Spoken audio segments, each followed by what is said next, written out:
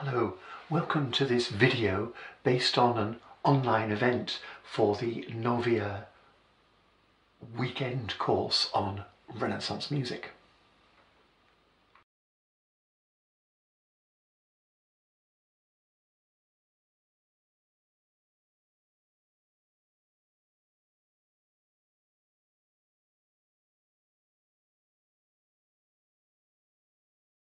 You've presented a lot of information, of which some might be new for some of the students, and there might be questions arising like, OMG, how much should I now study? How in depth should one understand all of this you are doing? I suppose myself that this is indeed an introduction, so you are presenting us what there is, and then we will practically do things. And this is as the whole NOVIA course, in a way, this is the beginning of the rest of our lives.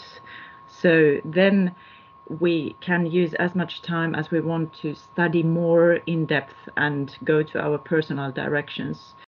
Absolutely. I love your philosophy of this is the beginning of the rest of our lives, because like any worthwhile field of study, historically informed performance can occupy the whole of your life and musical career.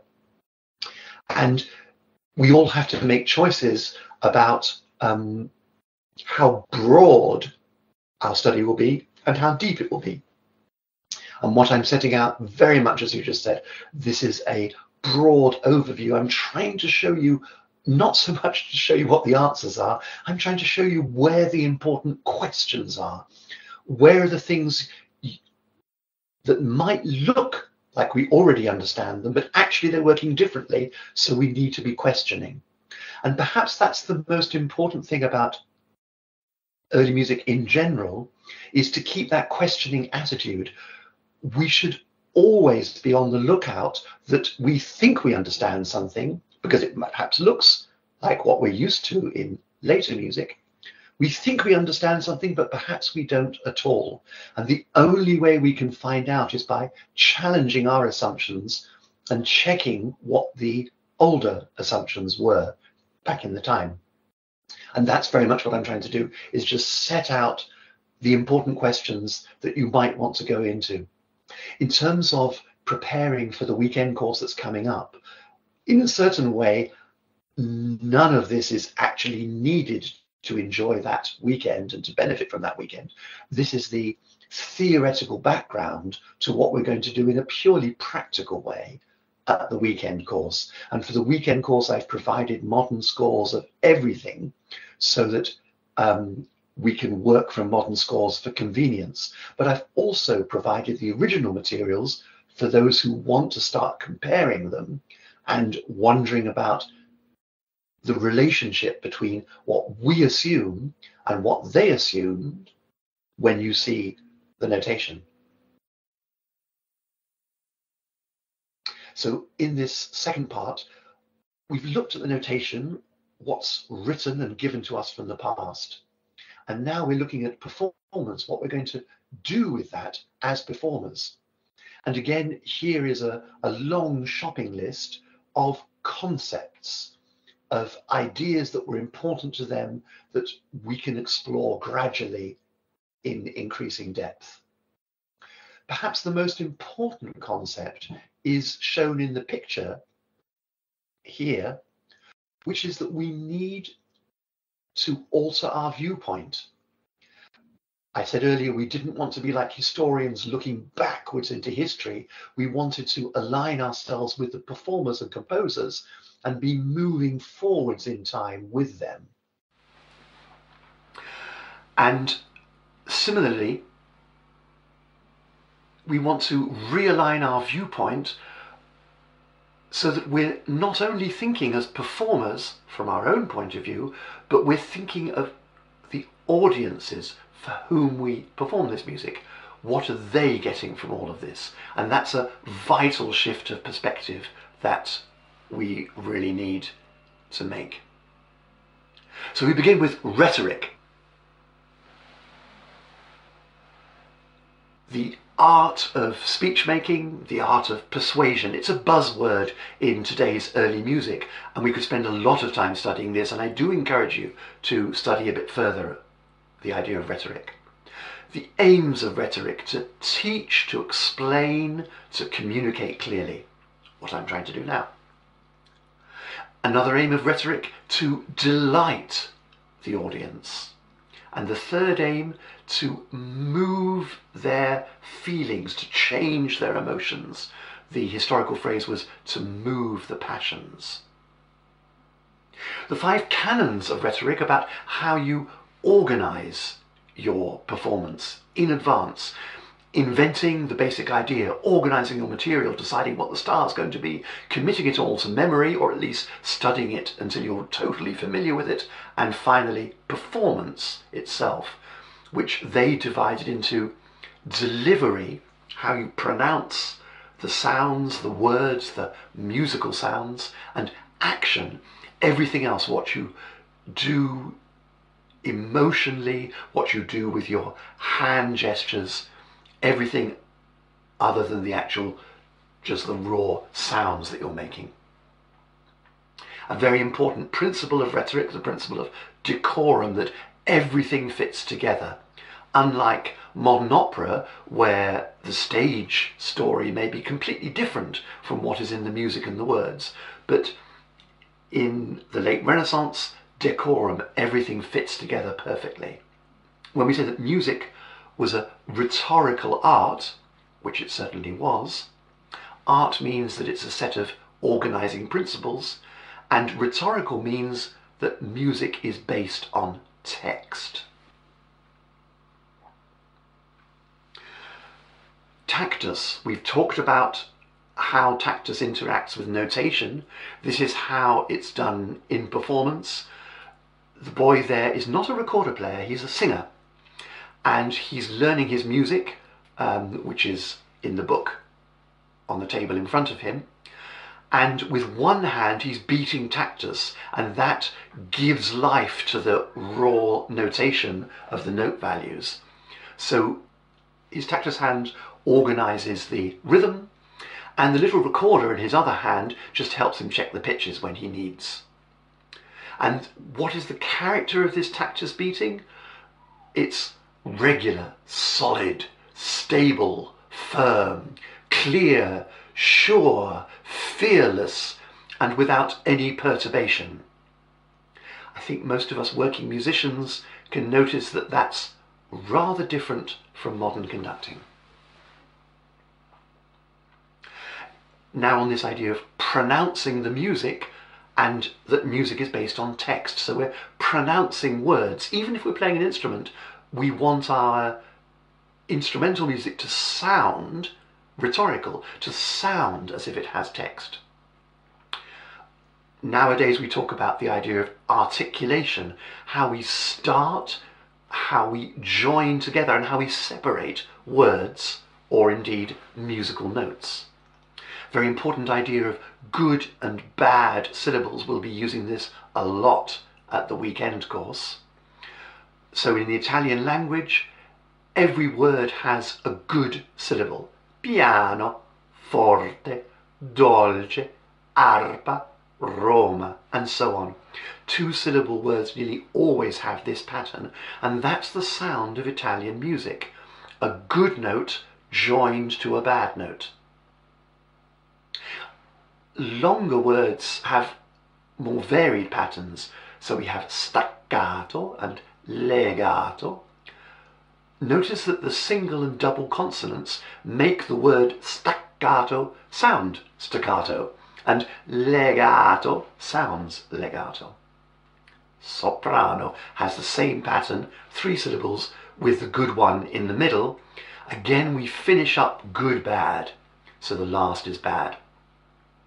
There's another pattern for 3-syllable words: organo, tavola, the table, ultimo, the last. Again, they end with a bad syllable. And another important idea of articulation, joining and separating, is the idea of sense groups. When I say a few words, at a time, I can break them into small sense groups. And that is the way that I would speak if I was speaking without microphone to perhaps 1,000 people in a big hall. That's the rhetorical way of speaking, breaking up one sentence into short sense groups. And that's what we do with the music too. Modes. Now this is a vast area of theoretical study that we're going to study in a practical way to get the modes into your hands and voices and ears, not only into your brains. But very quickly, the modes are defined by the note they finish on, because many tunes don't actually start on the, as it were, the keynote of the mode. They could start anywhere, but they tend to finish on the important note. And so the important note of a mode is called the finalis, in English the final. So how do we find out which mode we're in? We look at the last note. And in chant, the modes are these particular scales, but also characteristic melodic figures. There are different little bits of tune associated with particular modes. Each mode has an emotional character.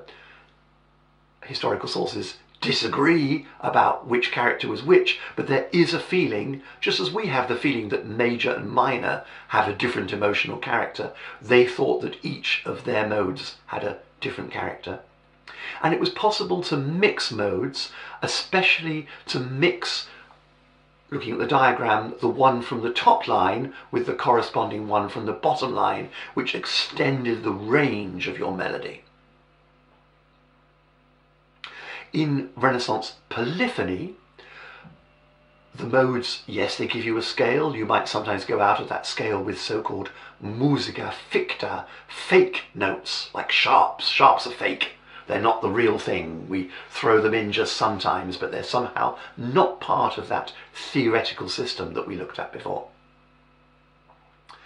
So there are certain notes that belong to the mode, but in polyphony, we're especially concerned with the typical cadences for each mode. There's an idea that the modes have particular emotional characters, and again you can mix modes, and the importance of mixing the modes now is to give you a choice of more cadence options.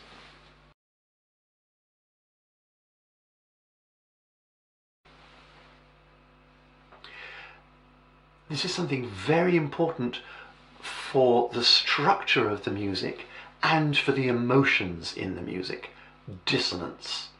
And we've all learnt, probably as children, in our basic music theory, how do you make a dissonance? Well, there's a preparation, there's the dissonance itself, and there's resolution. And this is not just theory, we need to be aware of this in performance. So as we sing the preparation note, we're showing it to the audience. Look, audience, this note is going to become important. As we hit the dissonance, we feel the emotional charge and the particular flavour of that dissonance with the words that it is attached to. And then resolution. The emotional crisis has passed, we relax for a moment. This is related to the idea of cadences. Cadences are very important for Renaissance music. There are 3 cadence melodies that we come across very often. The soprano one goes, for example, G, F sharp, G. We recognize this as a cadence.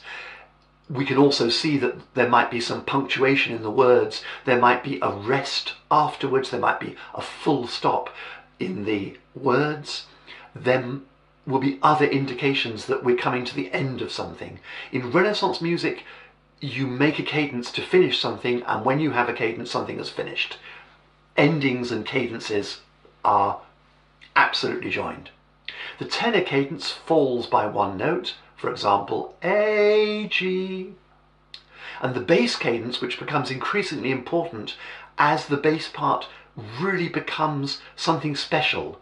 I've talked about equal voice polyphony, where in principle all the voices are equally important and very similar, but the bass part becomes increasingly different and important in its own way of making the bass, and it has its own cadence, typically falling a fifth, D, G.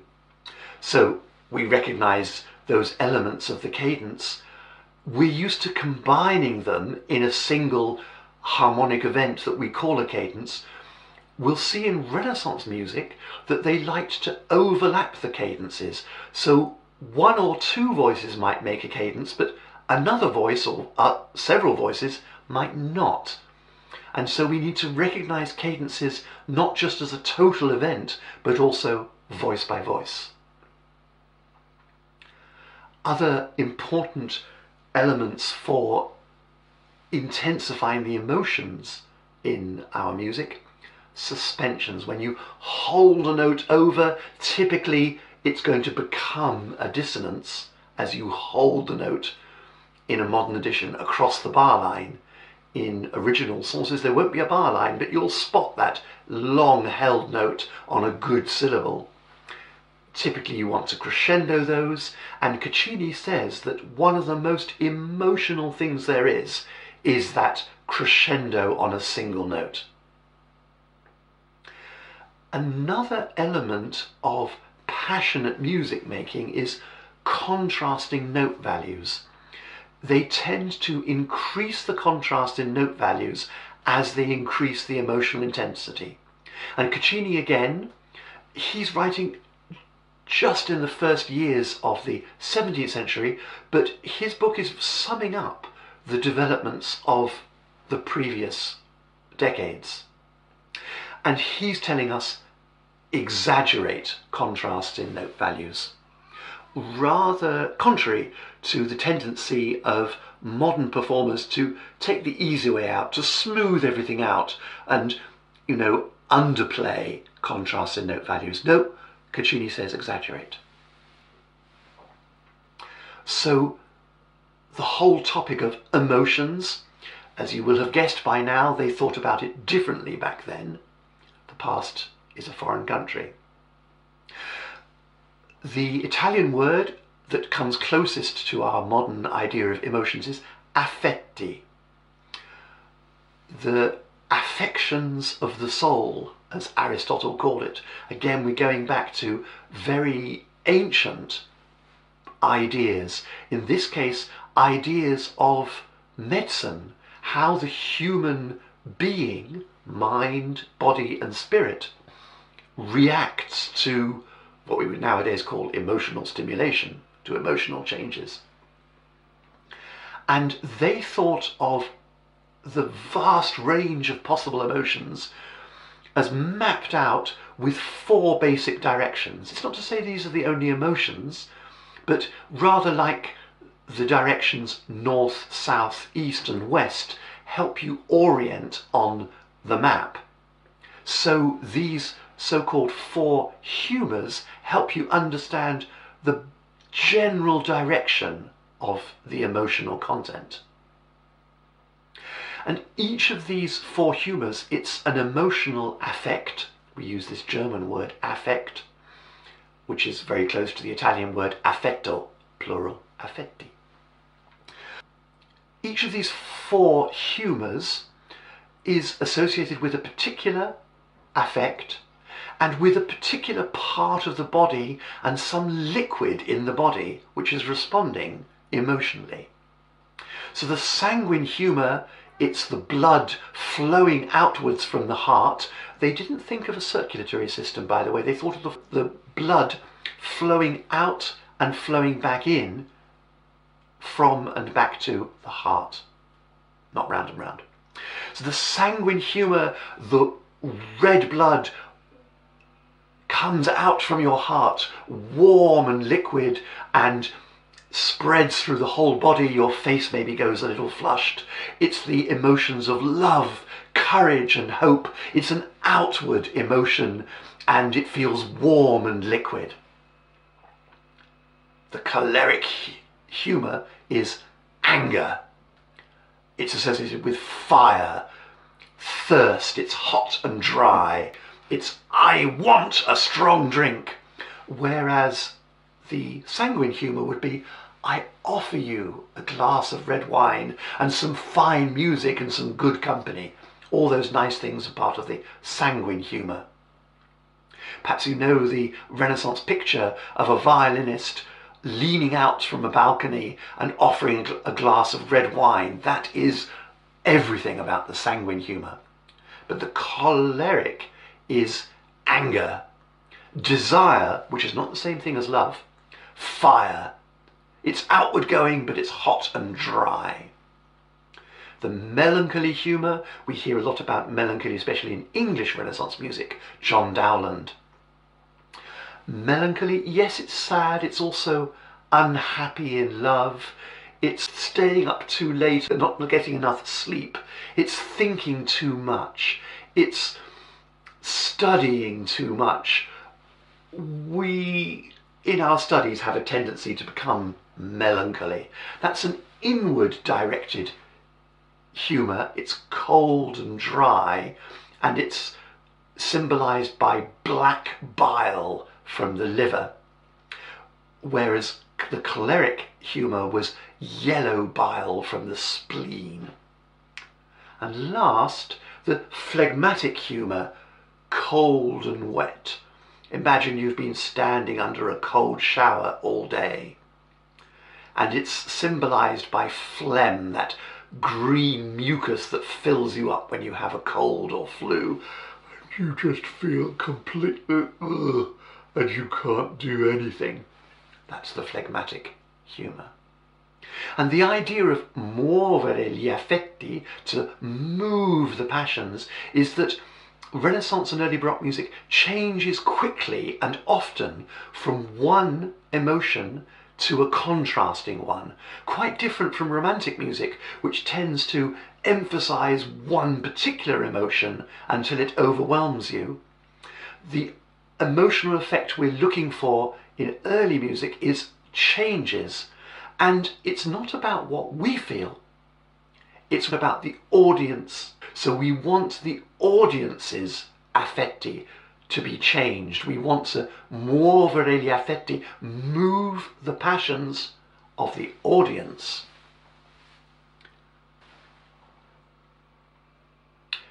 Dance, huge topic, lots to study. Go and join a Renaissance dance group and do those movements. Great fun, and you'll learn something about music you'll never learn any other way. Dance symbolises the perfect movement of the stars and planets. We've met that before. Dance was not only performance, it was social activity, and many of the early music dramas involve the audience in social dancing as it goes along. There are particular dance types, we'll study those practically. Pavane and Galliard, particularly important.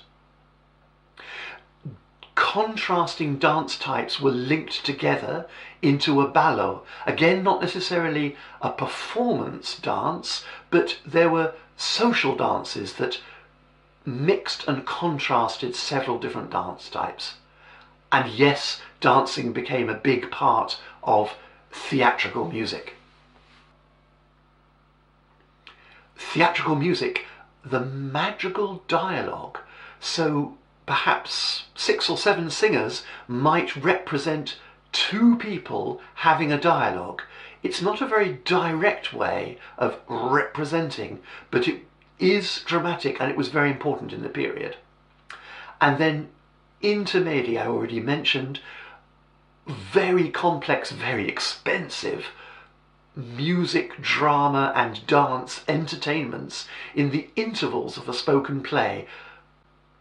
And here's a picture from the 1589 intermedi. We'll be studying this piece, and just look at the huge stage set with 4 different cloud machines going up and down, lots of singers on each cloud. This is a huge and expensive and complex stage set, and the music, as I previously mentioned, we're normally thinking of 1 to a part, but this is 5-part music with a vast number of performers separated into spatially separated ensembles.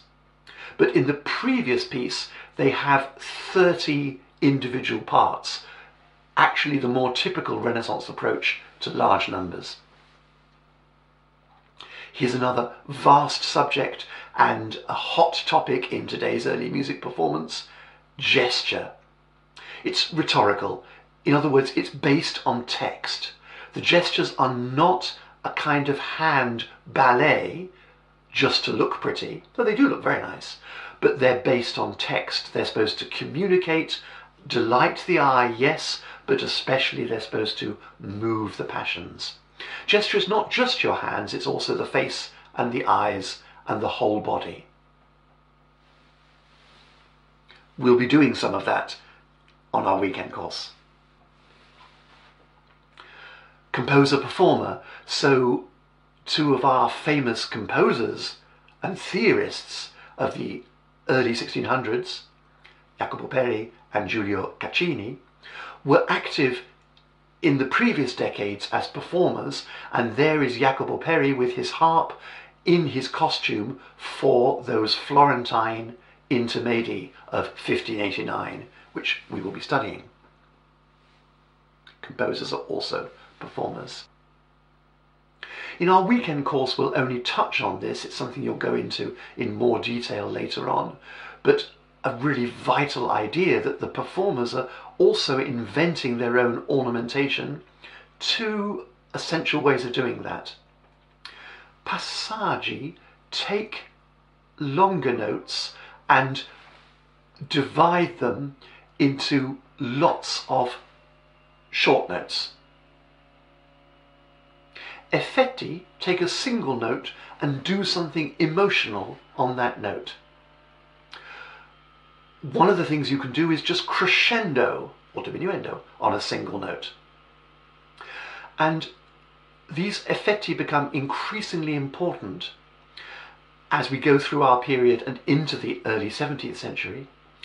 There's also a difference that passaggi delight the ear. They sound impressive. Effetti touch the heart. They're emotional. Both of them add, and this is a really important concept, grazia, grace. They make the performance more graceful, just as gestures make the performance more graceful. And this idea of grazia, not just doing it, but doing it gracefully, beautifully, very important Renaissance concept. So Ortiz, in the middle of the 16th century, he says different ways that you can make ensembles, and in particular that you can do ornaments. And his ornaments are essentially passaggi. He calls them glosas in Spanish, glossing a simple version with something more complex, replacing one long note with many short notes. And how do you perform this? Well, you can have free fantasia. By yourself, you can imitate the sound of polyphony on one instrument, perhaps more obviously a keyboard instrument, a lute or a harp, but even a so-called melodic instrument can imitate the idea of polyphony on a melodic instrument. Ortiz is doing that already, and of course, looking way ahead, we would think of the Bach unaccompanied violin partitas. Polyphony on a single instrument. Also, there's a way of playing with two instruments, which is very similar to something happening much earlier in the Renaissance, which the Spanish call consonancias, harmonies, y redobles, short notes. The harpsichord plays a few harmonies, and then the solo instrument whizzes around with some fast notes, and then you carry on like that, and that lets you improvise completely freely with two people. You can have a cantus firmus, so you've got a fixed melody which goes slowly, and the soloist plays fast notes over the top of that. That fixed melody might have a regular rhythm and a repeating structure, which Ortiz calls tenore. We would call it a ground bass, which is what it was called later on in the 17th century. But in the Renaissance, they've still got this idea that the structural foundation of their music is the tenor, whereas in the Baroque we think of the structural foundation as being the bass. And Ortiz also says you can take a complete madrigal and you can make Passaggi over that. You can ornament any one of the voices while the harpsichord plays the whole thing. Or you can add your own extra voice. So part of ornamentation is not just adding activity, but it's adding another layer of polyphony. And then what's called, amusingly for us, alla bastarda, you don't just say on one part, you roam freely through the whole polyphonic texture, ornamenting whatever you like, putting in extra parts, just doing anything. And of course this suits particularly an instrument like the viola da gamba, for which Ortiz was principally writing, because it has such a wide range as an instrument. Caccini is talking about grazia especially, crescendo on single notes, and he talks about the effetti, these ornaments on a single note.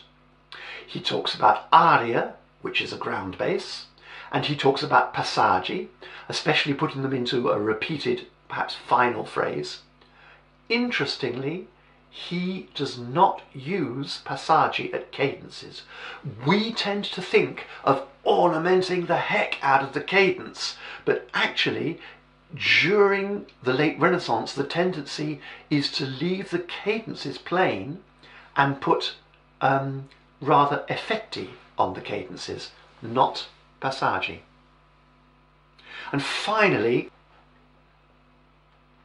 very quickly, those modern day obsessions. If you go to any early music chat group or you go to the pub between rehearsals, the early musicians will be arguing about these things which back in the time were not argued about anything like as much.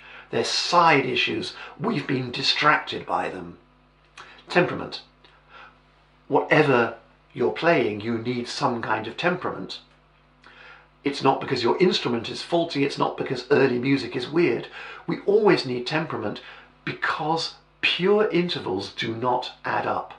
If we take a third, C, E, another third, E, G sharp, and another third, G sharp, B sharp, that B sharp is not an octave from the C we started with.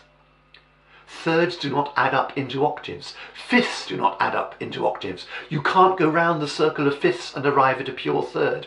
None of these intervals actually add up in the right way. We always have to adjust them, and the question is how?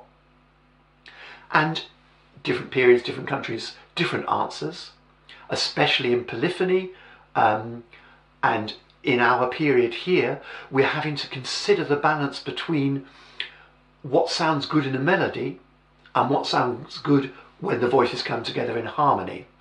And as they prioritized harmony more and more, they liked to have pure major thirds, they accepted narrowed fifths, and they used what we call quarter comma mean tone.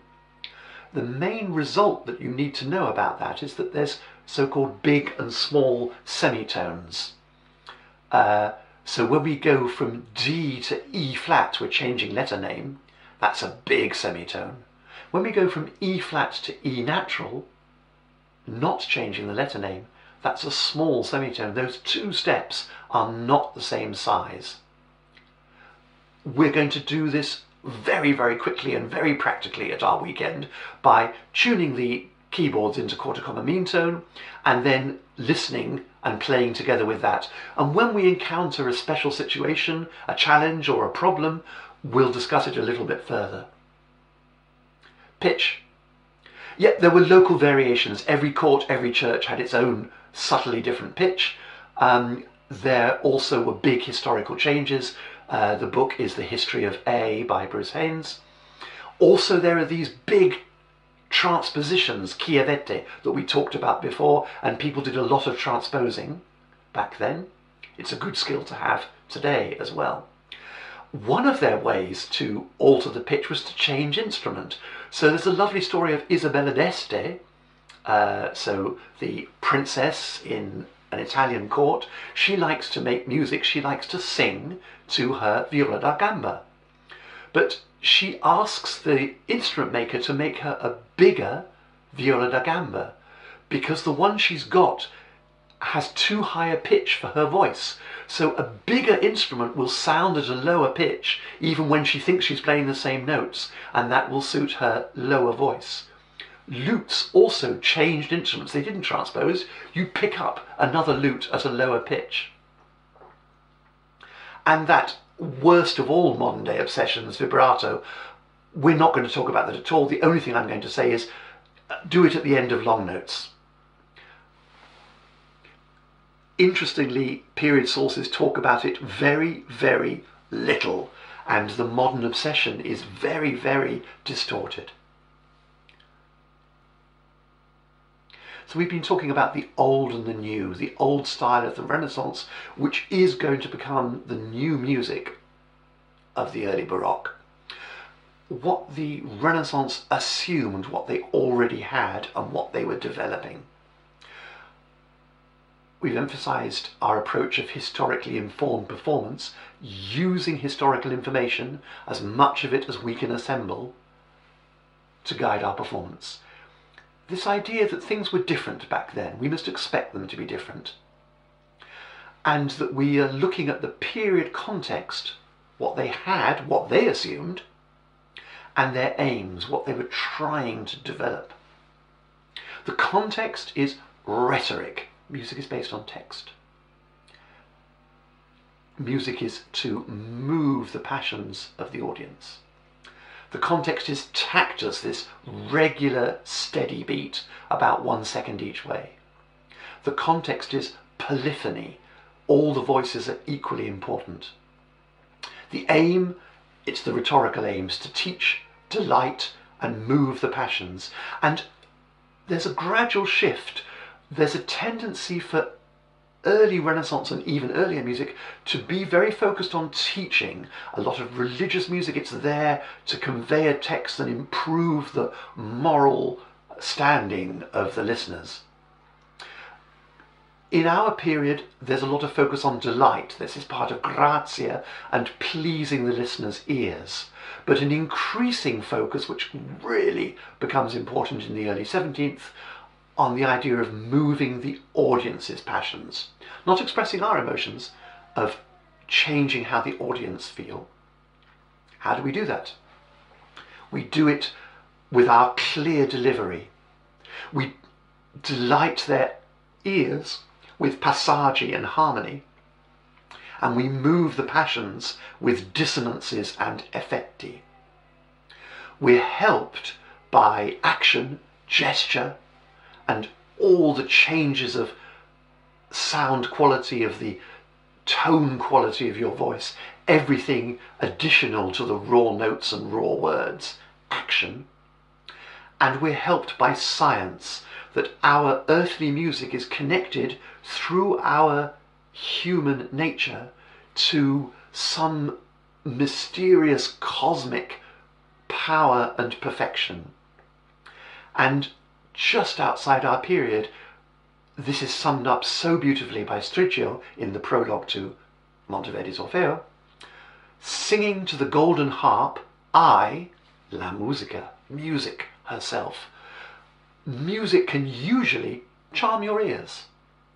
But like this, if I use the sonorous harmony of the cosmic music, the music of the spheres, the lyre of heaven, I can touch your hearts, I can change your emotions, I can captivate souls. Thank you.